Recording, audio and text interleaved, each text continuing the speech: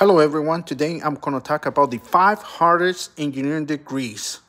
So we're going to start from 5 all the way to 1.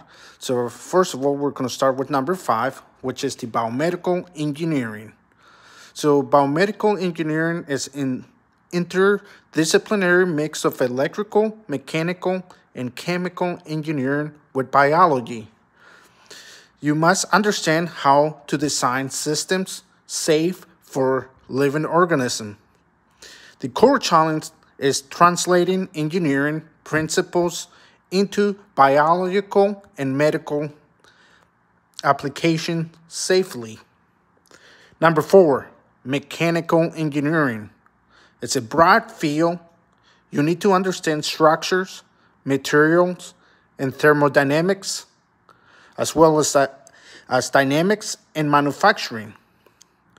Projects often involve complex 3D, strong emphasis on analytical problem solving, and physical intuition.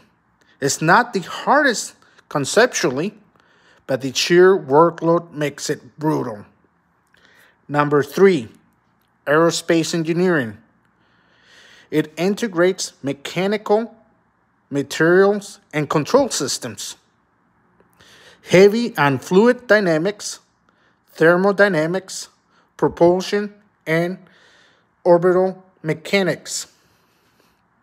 The core challenge is designing stable, efficient systems that functions in extreme conditions like flying or in space. Number 2, chemical engineering. It combines chemistry, physics, thermodynamics, and advanced math, focus on mass and energy balances, fluid mechanics and reactions as kinetics and process controls. It bridges microscopic chemistry with industrial scale plant design. And number 1, electrical engineering is extremely math-heavy calculus, differential equations, linear algebra, and complex analysis. It's abstract concepts like electromagnetic fields, signal processing, semiconductor physics, and control theory. It requires both theory, circuit-level designs, and intuition.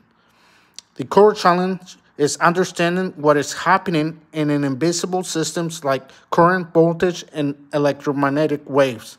Well, thank you guys. Give it a like if you like this.